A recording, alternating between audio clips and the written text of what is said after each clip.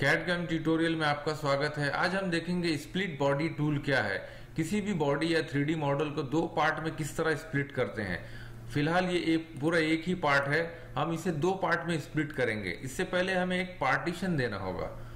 तो हम एक प्लेन सेलेक्ट करते हैं, फ्रंट प्लेन, स्केच, नॉर्मल, एक पार्टीशन बनाइए, ओके। इसे एक्सट्रूड कीजिए बहुत ही मिनिमम 1 mm पे, सेलेक्ट कीजिए, ओके। ये देखिए, ये हमारा पार्टीशन रेडी हो गया।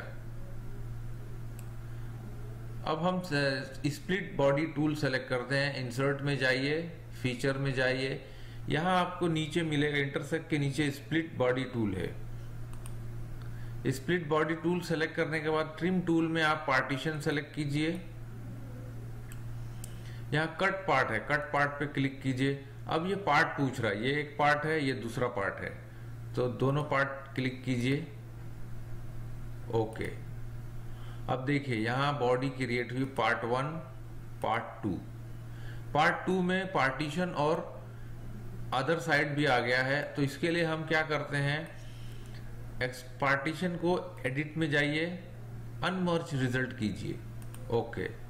तो अब यहां देखेंगे आप 3 बॉडी हो गई, एक आउटसाइड बॉडी, एक इस तरफ की बॉडी और एक पार्टीशन।